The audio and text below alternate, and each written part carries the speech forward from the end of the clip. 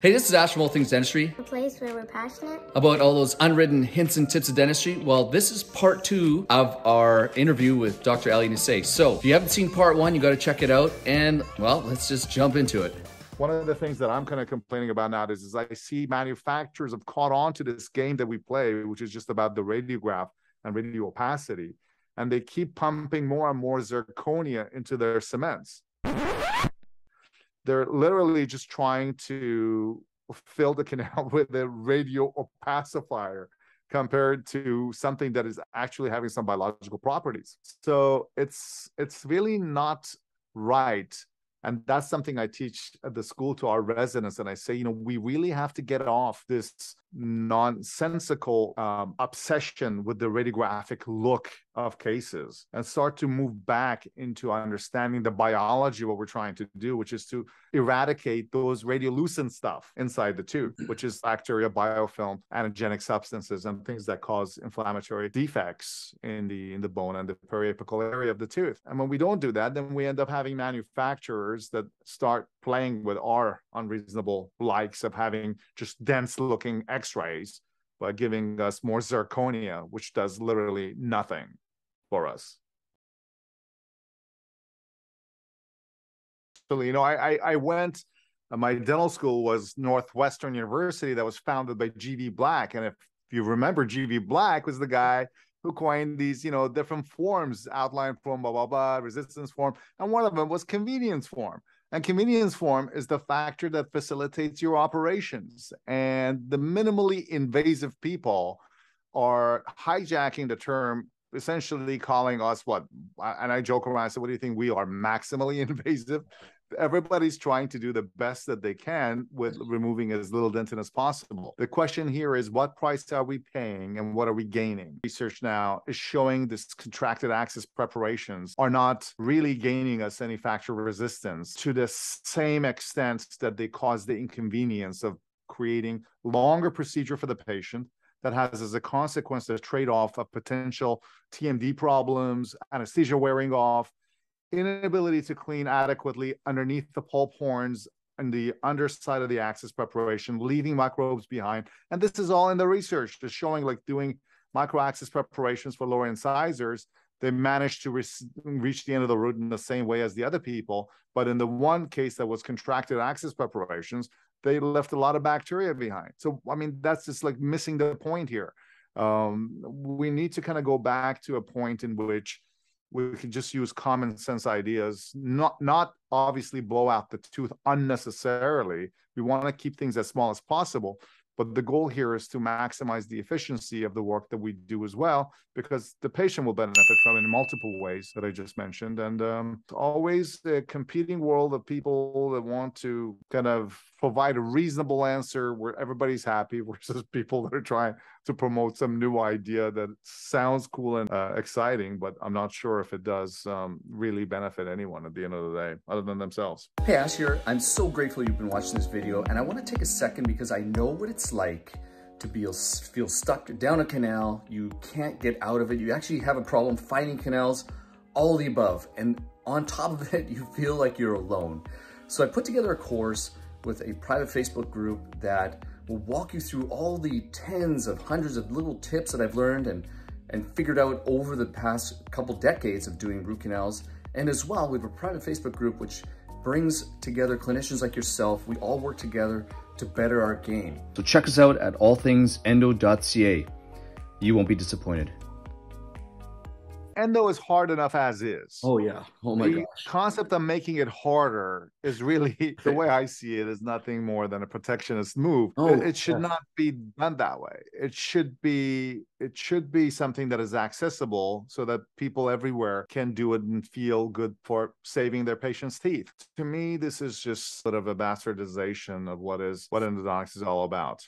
So I have never been for it. I could see through it, but it is the domain of many people that like to just complicate simple matters. This video on this particular molar, first molar, as you can see, is highly calcified and has a periapical lesion of the palatal root. just kind of demonstrates that the system is robust enough that it could be used in more complicated molar cases as well. And now with the addition of that 20 in there, it's even more helpful. But this is just kind of showing this particular case is dealing with this first molar there. And you can see the tooth has a kind of a large radiolucency going on in there. And as when we do the axis, we can see the mesiobuccal joins, MB1 joins the MB2. And there's a little bit of a curvature. We start by an estimated working length. You know, in smaller cases, I would use smaller hand files, like a size 6 or something like that. And I also like the use of orifice openers in smaller cases, you know.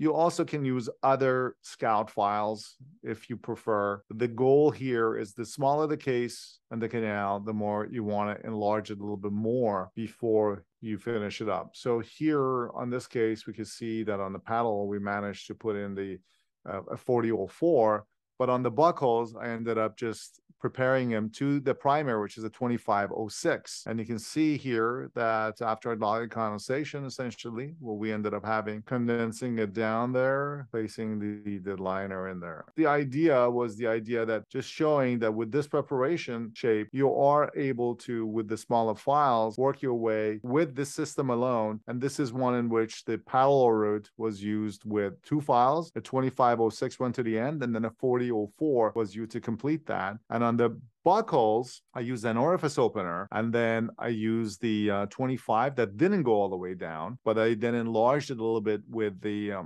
size 20.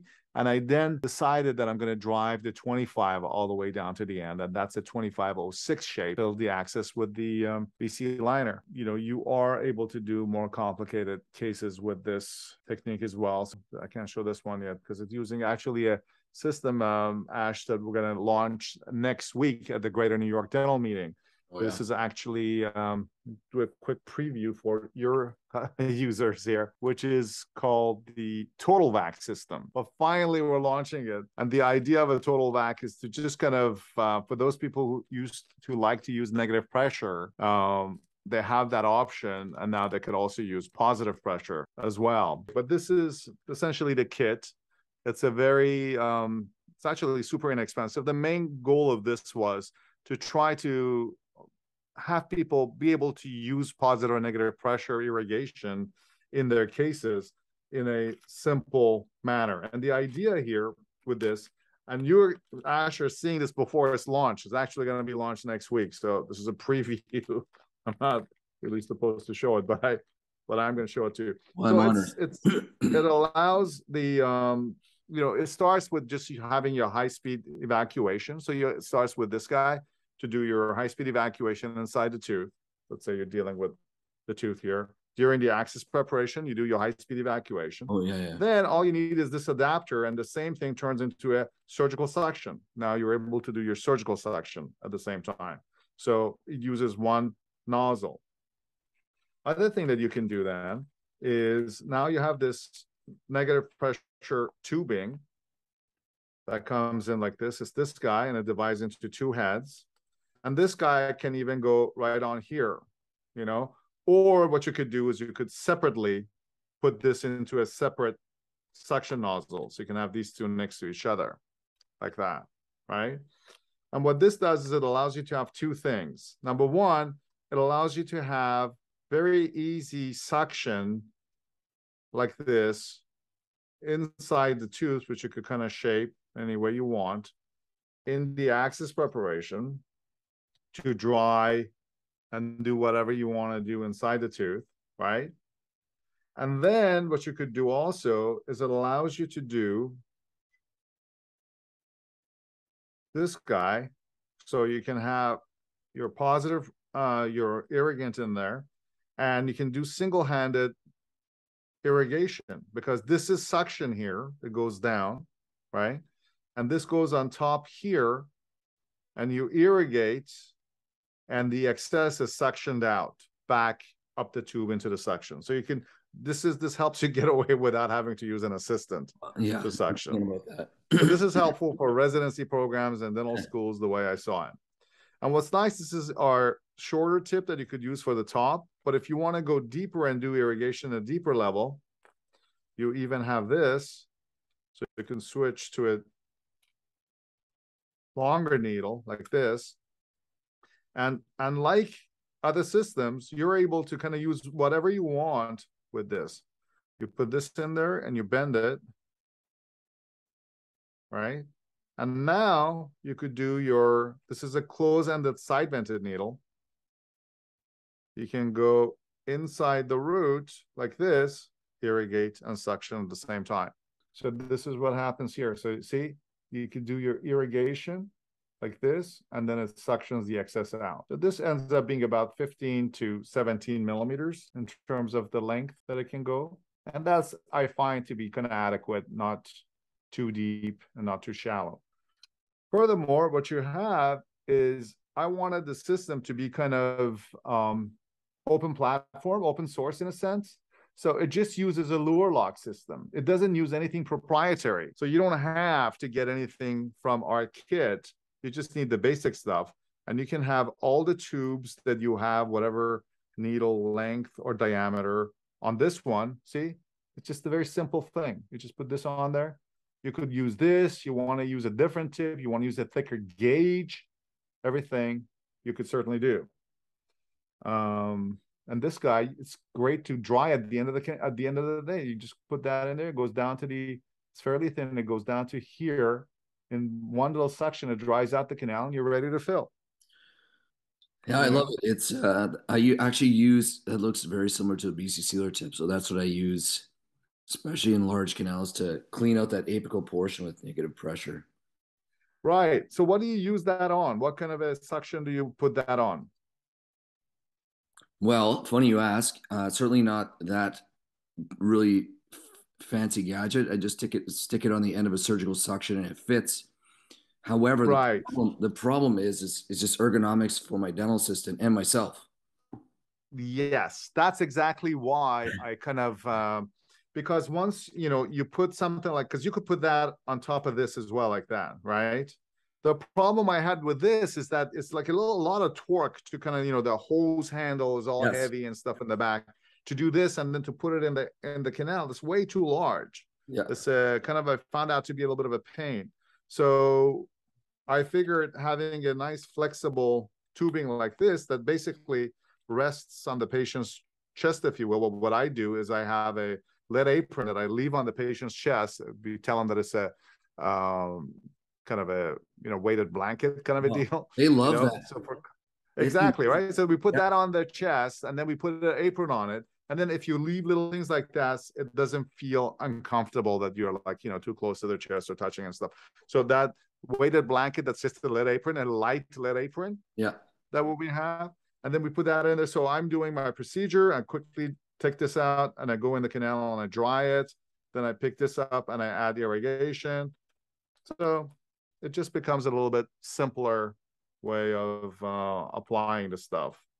So, and also what's nice about negative pressure is you can run a large volume of suction. So if you do, you can add your suction here, or you can add your irrigation here.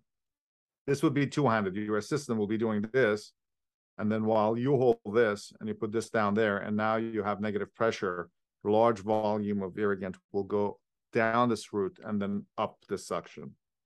So I think it's super inexpensive. It's actually, we decided to make this one this way on purpose so that it's just it's for helping residents and things, the dentists that work in corporate situations in which they don't have assistants and whatever. That was the main goal.